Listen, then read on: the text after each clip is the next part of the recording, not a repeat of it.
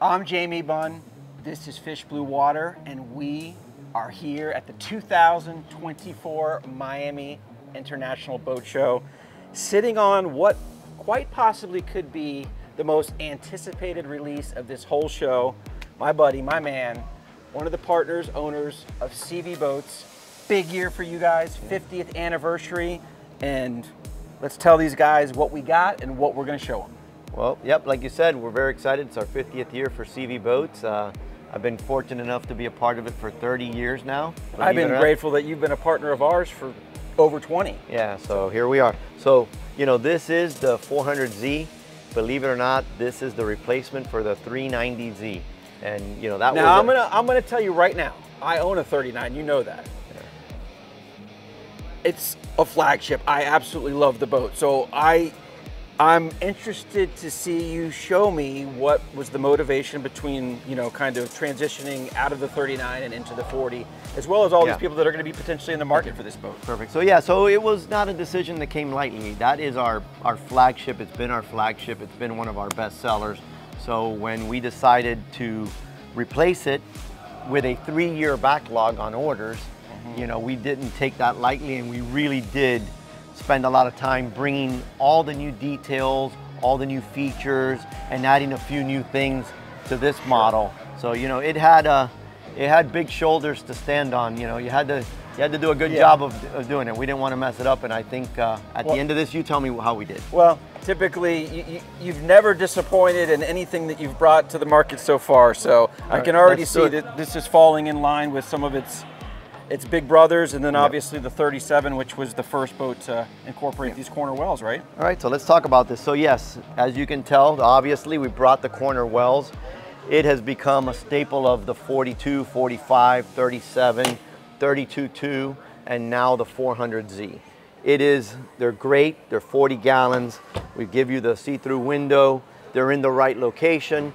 And the other thing this allows you to do is to pick up a lot of room in the cockpit.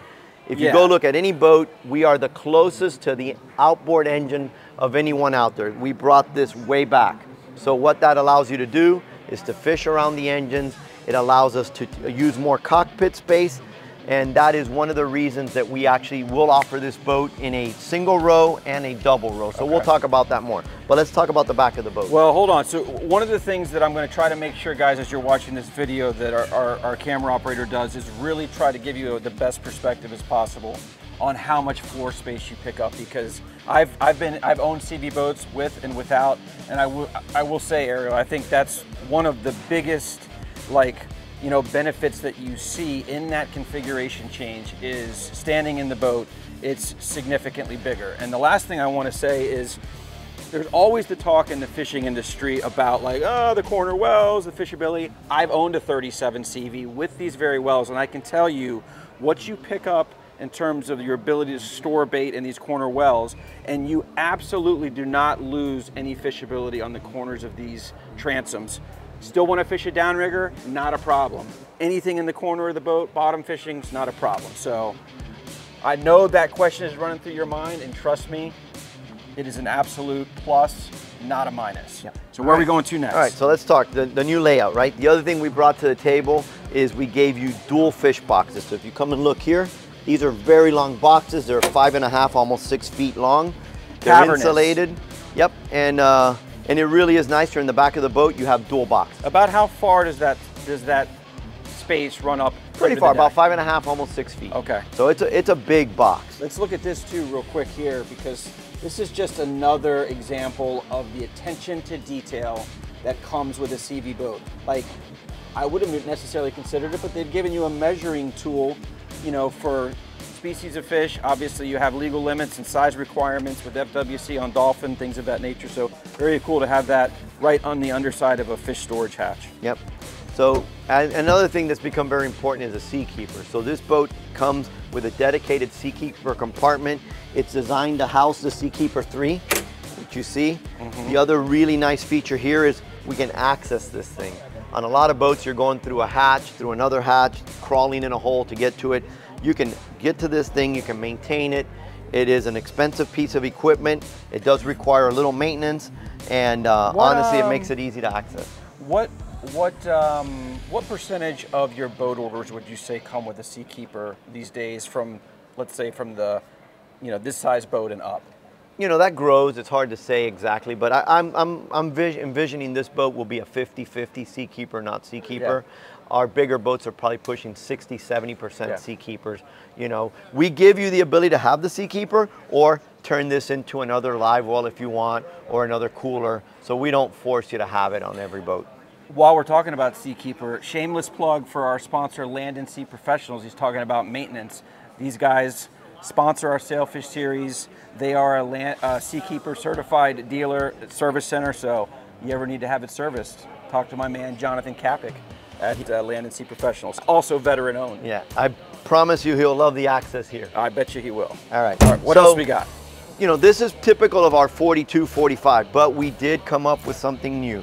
So on this boat, we offer you a stern anchor option. So if you like to go to the sandbar, if you just want to carry an extra anchor on the boat. That is super cool, because if I remember correctly, this has been some space in the past, depending upon how the hatch is configured, that has not necessarily been utilized space. So have you taken this and made, as far as in the bilge area, the space available to have this drop-in insert with the anchor? So this took some real thinking. You think, oh, they just used that space. No, so what we did is we actually widened the aft bilge so we could narrow it a little bit. This area typically, so this would be an optional stern anchor, or it would be an optional place to put your rocket launcher. Yep. So you can't have both. Either you would have a rocket launcher or you would have, but that typically the guy that has a rocket launcher probably is not going to the sandbar as much. So it's really that you get to tailor the boat to how you want to go. I'm not a huge sandbar guy, so it would be a tough choice for me, but I can tell you, I'm always, when I do go to the sandbar with friends and family, I'm always grappling with, where do I put this stupid stern anchor? I mean, that's brilliant. Yeah, so honestly, it's a great location. Yeah. So another thing I mentioned is we did a much wider bilge. So we have so much going on in our bilges. Our guys typically have a lot of pumps, a lot of live well systems, strainer systems to be able to control the fish boxes so we don't dump stuff in. So we widened this bilge. And we I see some Jim Lux valves with some plumbing down there as well. Yeah, so we've got the sea chest, which is in this one, we actually have a sea chest with a manifold system from Best Marine. Okay. So if you come here and look at this, we mounted a manifold system, which we'll get the camera to take a peek at. So very nice. You can control it from here. You don't have to crawl back inside. Very nice. All right. So going forward, we have our rear-facing seat. One thing about the seating that we build, it's very comfortable. You're able to sit, your feet are on the ground, you've got the right angle here. So now you have your insulated cooler, you have your rear-facing seat, which we have used before. Split. Is this the standard or an option depending on how they want to configure the console and the seating? Well, really it's an option, because if you made it standard, then it wouldn't work for the double row. Right. So you don't get a leaning post or a seat, you kind of add that. So you get to choose either a double row with the integrated seat, a single row with the integrated seat, a single row with a slide out cooler, or a double row with a slide out cooler, or so there's a lot of different flavors. And this is also something for you guys to know that was also part of the inspiration on the decision to move from the 39 to the 40Z, right? Is that this space and configuration gives you guys the option for the double row, whereas there wasn't the room to do that in the 39. So this new layout allows us to go to double row, which has become very popular. Another thing we've gone to is all magnets on all our cushions. So if you pull this off, if you're going to go fishing, you can put this away. One thing that's really nice is you can access all your tackle storage, right? So you've got your tackle storage, you have your boxes, and then we decided this space was wasted, so we added another set of drawers down here. So this is a new option that we just brought out for this boat as well. Always a little wizardry going on here at SeaVee Boats. That's, and then you've got deep storage in here. Obviously on this one, since we have the oversized top, we don't have any rod holders, but if you did the regular top or the tower, you could have rod holders here, and again, have more tackle storage. And this boat has an oversized top because Ralph, also a partner, one of the engineering geniuses behind these boats, I think he likes sandbars more than fishing. Well, no, he's fishing quite a bit more now. But he does like his oversized top. All right. And they do enjoy the comfort of the rear-facing seat. So now let's work our way up. We'll skip this seat and we're going to go right to the console, because this is completely from the ground up, brand new console. So this concept, we brought this console from the 42, 45, and we kind of did a hybrid between the 39 console. So it's 6 inches wider. These are 24-inch displays with plenty of room on either side. Massive. He still has cell phone chargers here, a big dash. So that's the new thing today. Flush mounted electronics, larger pieces of electronics. This is super cool because everybody's always, you know, even with the dash, that little pocket area, it becomes like a dumpster. Everybody just throws their stuff in there. Yeah. So it's nice to have like intention and purpose behind this goes here, that goes there, and let's keep it organized. Yeah, so yep, and bringing that up, since everybody dumps everything, we built you a small glove box here for phones. Okay, perfect. We put one on either side. One thing you'll notice is we put the glove box in front of the cup holders, so when you're grabbing your drink, you're not having to reach over the over the glove box. And we gave you 2 of them. On this side, he opted to put his keys inside. On that one, he kept it for storage. Okay. Another thing that we brought from the bigger boats is this pad. So everybody wants to put their foot on the dash. So we actually created a dedicated area. So when you're running, people can actually put their feet and they're not all over your switches. This I'm noticing is different as well. You've created a lip here, right? Is that correct? So which for just some additional storage or anything? It's base, so if you throw something there, it's not going to slide back. Off. We had that before, but it was a lot less pronounced. Okay. Another thing you'll notice is the one-piece wraparound isinglass. So this console has the design so that we could build the radius into the isinglass. There is amazing visibility from here. There's, you know, it's like, it's impressive that wraparound. You don't get those corner pieces of I was just going to material. say, it's super nice to be able to. I've always been envious of those other, like even the walk-around style boats where you get that full pane of glass, and this is simulating that, but in more of like a, I guess, what did they call it, like strata glass, or that? It's all a polycarbonate glass. Another thing you'll notice is a lot of our competitors will end their glass up here, but that's where, you know, that cross water or that crosswind when it's raining. So by bringing this further back, like all our other boats, we're able to keep you a lot drier. And we do protect the helm. So another thing you'll notice is we're fabricating our own dashes now on the 40, 42, and 45. So we're custom designing it. We can label anything you want, and we can do any layout here.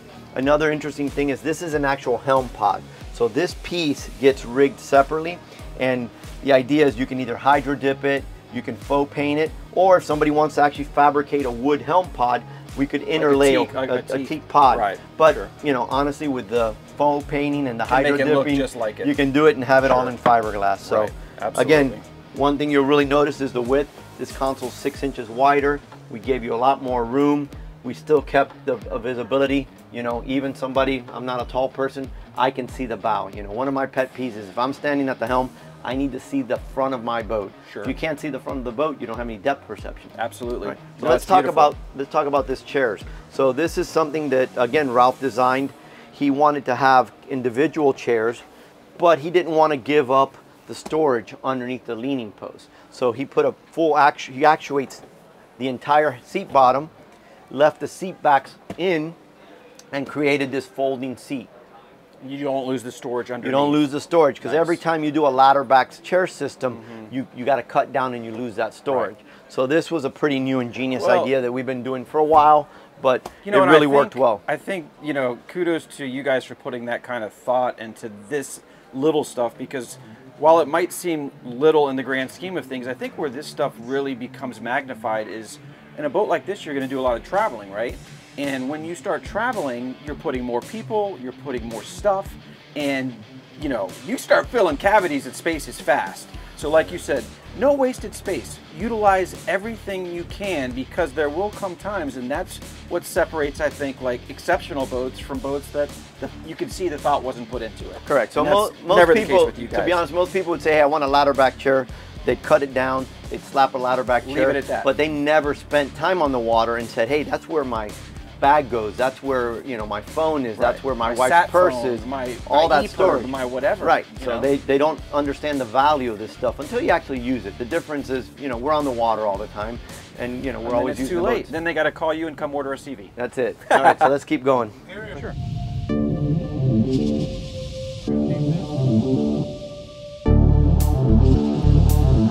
So Jamie, one thing you'll see again is we kept the rod holders. Like every SeaVee, sure, you know, rod holder placement is important. The best place, in my opinion, to store a rod is on the side of the console. Right. So and you just can't have enough rod holders on a boat. So you can bring 18 of those and keep them on the console. Absolutely. So as you can tell, this is wider. And let me show you the new door system. So we went to a new electric actuator. Yes, we replaced the pneumatic system. Okay. And one thing you'll notice is we made it very accessible. So you can actually walk into this console, access all your electronics, and again, you'll see the fit, finish, and the details that we're known for, even in the parts that you don't see from, you know, without opening a hatch.